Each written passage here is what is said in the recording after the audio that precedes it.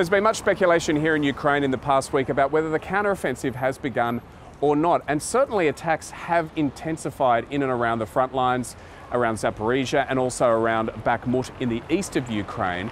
But there has been no confirmation from either President Zelenskyy or from the government or from the top brass of the military about whether it has begun or not. President Putin of Russia has said it has begun, and President Zelenskyy was asked about that when he held a press conference with Canadian Prime Minister Justin Trudeau. It's interesting what Vladimir Putin has said about our counteroffensive. It is important that Russia always feels that it does not have much time left. Counteroffensive and defensive actions are taking place in Ukraine. At what stage, I will not say.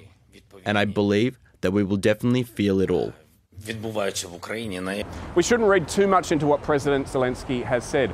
Ukraine's armed forces won't suddenly be storming the front lines in large numbers.